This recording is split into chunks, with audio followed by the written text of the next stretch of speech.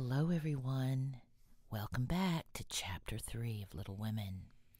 It's a very dreary day, and I'm so glad you're here with me so that we can read together, get cozy under your coverlets, get your hot chocolate, and let's get started.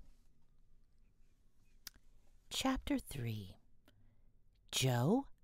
Joe, where are you? Cried Meg at the foot of the garret stairs. Here, answered a husky voice from above, and running up, Meg found her sister eating apples and crying over the heir of Redcliffe, wrapped up in a comforter on an old three-legged sofa by the sunny window. This was Joe's favorite refuge, and here she loved to retire with half a dozen russets and a nice book, to enjoy the quiet and the society of a pet rat who lived nearby and didn't mind her a particle. As Meg appeared, Scrabble whisked into his hole. Joe shook the tears off her cheeks and waited to hear the news. Such fun! Only see, a regular note of invitation from Mrs. Gardner for tomorrow night, cried Meg, waving the precious paper and then proceeding to read it with girlish delight. Mrs. Gardner would be happy to see Miss March and Miss Josephine at a little dance on New Year's Eve. Marmee is willing we should go. Now, what shall we wear? Well, what's the use of asking that, when you know we shall wear our poplins because we haven't got anything else, answered Joe with her mouth full. If I only had a silk, sighed Meg. Mother says I may when I'm 18, perhaps, but 2 years is an everlasting time to wait. I'm sure our pops look like silk, and they're nice enough for us. I mean, yours is as good as new, but I forgot the burn and the tear in mine. Whatever shall I do? The burn shows badly, and I can't take it out. You must sit still all you can, and keep your hair back out of sight. The front is all right. I shall have a new ribbon for my hair, and Marmee will lend me her little pearl pin, and my new slippers are lovely, and my gloves will do, though they aren't as nice as I'd like. Mine are spoiled with lemonade, and I can't even get any new ones, so I'll have to go without, said Joe, who never troubled herself much about dress. You must have gloves, or I won't go, cried Meg decidedly.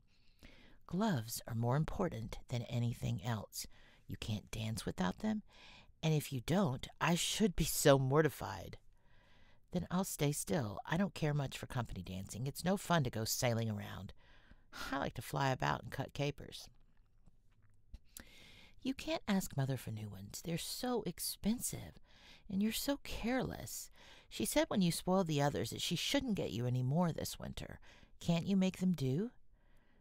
I can hold them crumpled up in my hand so no one will know how stained they are. That's all I can do. No, I'll tell you how we can manage. Each wear one good one and carry a bad one, don't you see?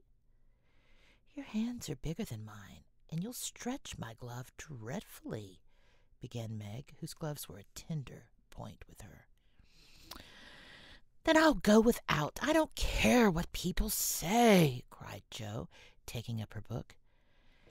You may have it, you may, only don't stain it, and do behave nicely.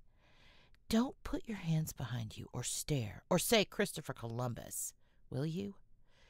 Don't worry about me. I'll be as prim and as I can and not get into any scrapes if I can help it. Now go and answer your note and let me finish the splendid story. So Meg went away to accept with thanks, look over her dress, and sing blithely as she did up her one real lace frill, while Joe finished her story, her 4 apples, and had a game of romps with Scrabble. On New Year's Eve the parlor was deserted, for the 2 younger girls played dressing maids, and the 2 elder were absorbed in the all-important business of getting ready for the party. Simple as the toilets were, there was a great deal of running up and down, laughing and talking, and at one time a strong smell of burned hair pervaded the house. Meg wanted curls about her face, and Joe undertook to pinch the papered locks with a pair of hot tongs. Ought they to smoke like that? Asked Beth from her perch on the bed. It's the dampness drying, replied Joe. What a queer smell. It's like burnt feathers, observed Amy, smoothing her own pretty curls with a superior air. There, now I'll take off the papers and you'll see a cloud of little ringlets, said Joe, putting down the tongs. She did take off the papers, but no cloud of ringlets appeared, for the hair came with them, and the horrified hairdresser laid a row of little scorched bundles on the bureau before her victim. "Oh! Oh, what have you done? Ugh! I'm spoiled. I can't go. My hair, oh, my hair!" wailed Meg, looking with despair at the uneven frizzle on her forehead. "Just my luck. You shouldn't have asked me to do it. I always spoil everything. I'm so sorry, Joe, but the tongs were too hot, and so I've made a mess," groaned poor Joe, regarding the little black pancakes with tears of regret. "It isn't spoiled. Just frizzle it and tie your hair ribbon so the ends come up on your forehead a bit, and it'll look like the last fashion. I've seen many girls do it so," said Amy consolingly. "Serves me right for trying to be fine. I wish I'd let my hair alone," cried Meg petulantly. "So do I. It was smooth and pretty. But it will soon grow out again," said Beth, coming to kiss and comfort the shorn sheep. After various lesser mishaps, Meg was finished at last, and by the united exertions of the entire family, Joe's hair was got up and her dress on. They looked very well in their very simple suits, Meg's in silvery drab with a blue velvet snood, lace frills, and the pearl pin. Joe in maroon, with a stiff, gentlemanly linen collar, and a white chrysanthemum or two for her only ornament. Each put on one nice light glove and carried one soiled one, and all pronounced the effect quite easy and fine. Meg's high-heeled slippers were very tight and hurt her, though she would not own it, and Joe's 19 hairpins all seemed stuck straight into her head, which was not exactly comfortable, but dear me, let us be elegant or die. "Have a good time, dearies," said Mrs. March as the sisters went daintily down the walk. "Don't eat much supper, and come away at 11 when I send Hannah for you." As the gate clashed behind them, a voice cried from a window, Girls, have you both got nice pocket handkerchiefs?" Yes, spandy nice, and Meg has cologne on hers," cried Joe, adding with a laugh as they went on, "I do believe Marmee would ask that if we were all running away from an earthquake." "It's one of her aristocratic tastes, and quite proper for a real lady, is always known by neat boots, gloves, and handkerchief," replied Meg, who had a good many little aristocratic tastes of her own. "Now, don't forget to keep the bad breath out of sight, Joe. Is my sash right, and does my hair look really bad?" said Meg as she turned from the glass in Mrs. Gardner's dressing room after a prolonged prink. "I know I shall forget. If you see me doing anything wrong, just remind me by a little wink, will you?" returned Joe, giving her collar a twitch and her head a hasty brush. "No, winking isn't ladylike. I'll lift my eyebrows if anything is wrong and nod if you are all right. Now, hold your shoulders straight and take short steps. And don't shake hands if you're introduced to anyone. It isn't the thing." "How do you learn all the proper ways? I never can. Isn't that music gay?" Down they went, feeling a trifle timid, for they seldom went to parties. And as formal as this little gathering was, it was an event to them. Mrs. Gardner, a stately old lady, greeted them kindly and handed them over to the eldest of her 6 daughters. Meg knew Sally and was at her ease very soon, but Joe, who didn't care much for girls or girlish gossip, stood about with her back carefully against the wall and felt as much out of place as a colt in a flower garden. Half a dozen jovial lads were talking about skates in another part of the room, and she longed to go and join them, for skating was one of the joys of her life. She telegraphed her wish to Meg, but the eyebrows went up so alarmingly that she dared not stir. No one came to talk to her, and one by one the group dwindled away till she was left alone. She could not roam about and amuse herself, for the burnt breath would show, so she stared at people rather forlornly till the dancing began. Meg was asked at once, and the tight slippers tripped about so briskly that none would have guessed the pain their wearers suffered smilingly. Joe saw a big red-headed youth approaching her corner, and feared he might meant to engage her. She slipped into a curtained recess, intending to peep and enjoy herself in peace. Unfortunately, another bashful person had chosen the same refuge, for as the curtain fell behind her, she found herself face to face with the Lawrence boy. "Dear me, I didn't know anyone was here," stammered Joe, preparing to back out as speedily as she had bounced in. But the boy laughed and said pleasantly, though he looked a little startled, "Don't mind me. Stay, if you like." "Shan't I disturb you?" "Not a bit. I only came here because I don't know many people, and felt rather strange at first, you know." "So did I. Don't go away, please, unless you'd rather." The boy sat down again and looked at his pumps, till Joe said, trying to be polite and easy, "I think I've had the pleasure of seeing you before.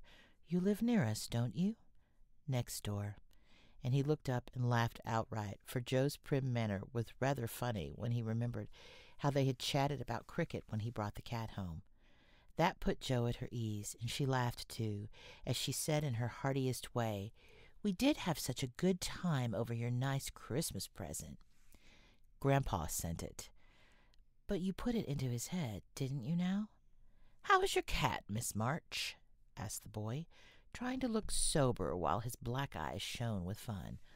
"Nicely, thank you, Mr. Lawrence, but I am not Miss March. I am only Joe," returned the young lady. "I'm not Mr. Lawrence. I'm only Laurie." Laurie Lawrence. What an odd name. "My first name's Theodore, but I don't like it, for the fellows call me Dora. So I made them say Laurie instead. I hate my name, too. So sentimental. I wish everyone would say Joe instead of Josephine. How did you make the boys stop calling you Dora?" "I thrashed 'em." "I can't thrash Aunt March, so I suppose I shall have to bear it." And Joe resigned herself with a sigh. "Don't you like to dance, Miss Joe?" asked Laurie, looking as if he thought the name suited her. "I like it well enough if there's plenty of room and everyone is lively. In a place like this, I'm sure to upset something, tread on people's toes, or do something dreadful, so I keep out of mischief and let Meg sail about. Don't you dance?" "Sometimes. You see, I've been abroad a good many years, and haven't been into company enough yet to know how you do things here." "Abroad?" cried Joe. "Oh, tell me all about it. I love dearly to hear people describe their travels." Laurie didn't seem to know where to begin, but Joe's eager question soon set him going, and he told her how he had been at school in Vevey, where the boys never wore hats, and had a fleet of boats on the lake, and for the holiday fun went on walking trips about Switzerland with their teachers.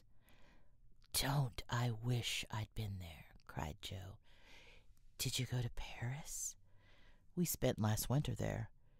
"Can you talk French?" "We weren't allowed to speak anything else at Vevey."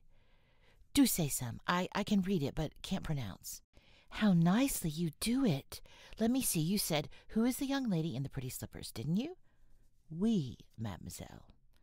"It's my sister Margaret, and you knew it was. Do you think she's pretty?" "Yes, she makes me think of the German girls. She looks so fresh and quiet and dances like a lady."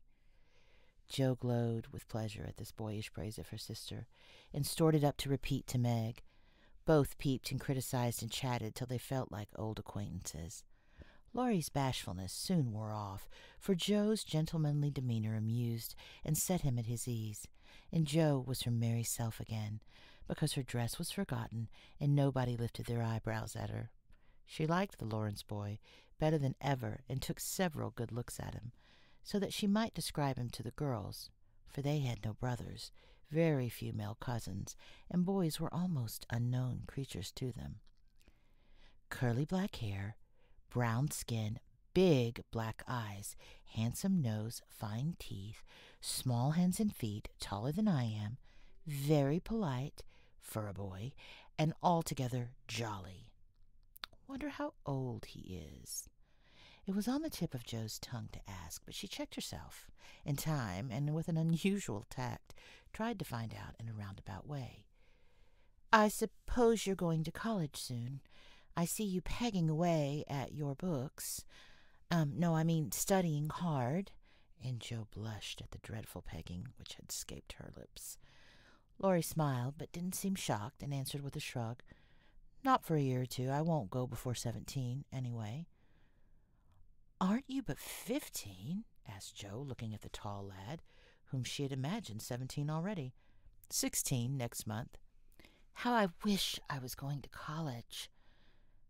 You don't look as if you liked it. I hate it. Nothing but grinding or skylarking, and I don't like the way fellas do either in this country. What do you like? To live in Italy and to enjoy myself in my own way. Jo wanted very much to ask what his own way was, but his black brows looked rather threatening as he knit them, so she changed the subject by saying, as her foot kept time, That's a splendid polka. Why don't you go and try it? If you'll come too, he answered, with a gallant little bow. I can't, before I told Meg I wouldn't because... There Jo stopped and looked undecided whether to tell or to laugh. Because what? You won't tell? Never. Well, I have a bad trick of standing before the fire, and so I burned my frocks and I scorched this one, and though it's nicely mended, it shows, and Meg told me to keep still so no one would see it. You may laugh if you want to. I know it's funny, I know. But Laurie didn't laugh. He only looked down a minute, and the expression on his face puzzled Jo when he said very gently, Never mind that. I'll tell you how we can manage. There's a long hall out there, and we can dance grandly, and no one will see us. Please come. Jo thanked him and gladly went, wishing she had 2 neat gloves when she saw the nice pearl-colored ones her partner wore. The hall was empty, and they had a grand polka, for Laurie danced well and taught her the German step, which delighted Jo, being full of swing and spring. When the music stopped, they sat down on the stairs to get their breath, and Laurie was in the midst of an account of a students' festival at Heidelberg when Meg appeared in search of her sister. She beckoned, and Jo reluctantly followed her into a side room, where she found her on a sofa, holding her foot and looking pale. I've sprained my ankle. That stupid high heel turned and gave me a sad wrench. It aches so I can hardly stand, and I don't know how I'm ever going to get home, she said, rocking to and fro in pain. I knew you'd hurt your feet with those silly shoes. I'm sorry, but I don't see what you can do except get a carriage or stay here all night, answered Jo, softly rubbing the poor ankle as she spoke. I can't have a carriage without its costing ever so much. I dare say I can't get one at all, for most people come in their own, and it's a long way to the stable and no one to send. I'll go. No, indeed, it's past 9 and dark as Egypt. I can't stop here, for the house is full. Sally has some girls staying with her. I'll rest till Hannah comes, and then do the best I can. I'll ask Laurie. He'll go, said Jo, looking relieved as the idea occurred to her. Mercy, no. Don't ask or tell anyone. Get me my rubbers and put these slippers over with our things. I can't dance any more, but as soon as supper is over, watch for Hannah and tell me the minute she comes. They're going out to supper now. I'll stay with you. I'd rather. No, dear, run along and bring me some coffee. I'm so tired I can't stir. So Meg reclined with rubbers well hidden, and Jo went blundering away to the dining room, which she found after going into a china closet and opening the door of a room where old Mr. Gardner was taking a little private refreshment. Making a dart at the table, she secured the coffee, which she immediately spilled, therefore making the front of her dress as bad as the back. Oh, dear, what a blunderbuss I am, exclaimed Jo, finishing Meg's glove by scrubbing her gown with it. Can I help you? Said a friendly voice. And there was Laurie, with a full cup in one hand and a plate of ice in the other. I was trying to get something for Meg, who is very tired, and someone shook me, and here I am in this state, answered Jo, glancing dismally from stained skirt to the coffee-colored glove. Too bad. I was looking for someone to give this to. May I take it to your sister? Oh, thank you. I'll show you where she is. I don't offer to take it myself, for I should only get into another scrape if I did. Joe led the way, and as if used to waiting on ladies, Laurie drew up a little table, brought a second installment of coffee and ice for Joe, and was so obliging that even particular Meg pronounced him a nice boy. They had a merry time over the bonbons, and they were in the midst of a quiet game of buzz with 2 or 3 other young people who had strayed in, when Hannah appeared.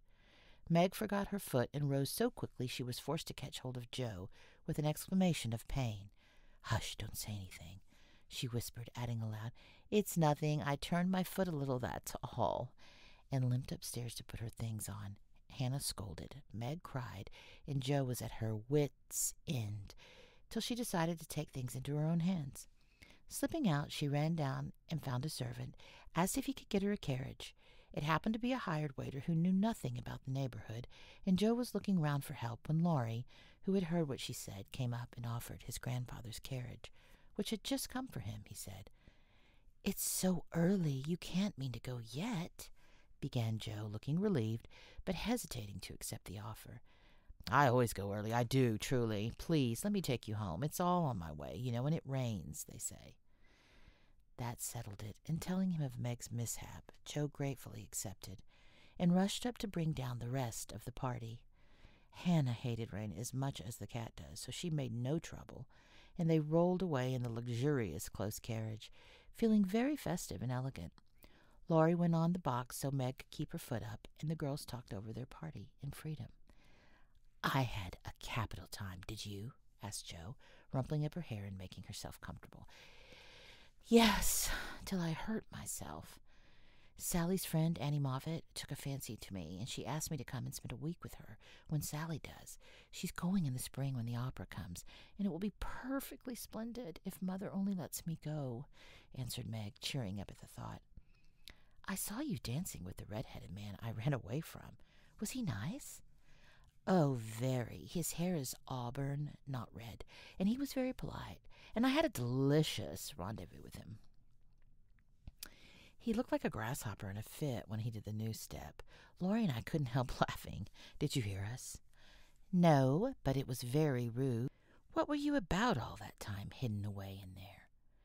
Joe told her adventures, and by the time she had finished they were at home. With many thanks they said good night and crept in, hoping to disturb no one. But the instant their door creaked, 2 little nightcaps bobbed up, and 2 sleepy but eager voices cried out, "Tell about the party! Tell about the party!" With what Meg called a great want of manners, Joe had saved some bonbons for the little girls, and they soon subsided after hearing the most thrilling events of the evening.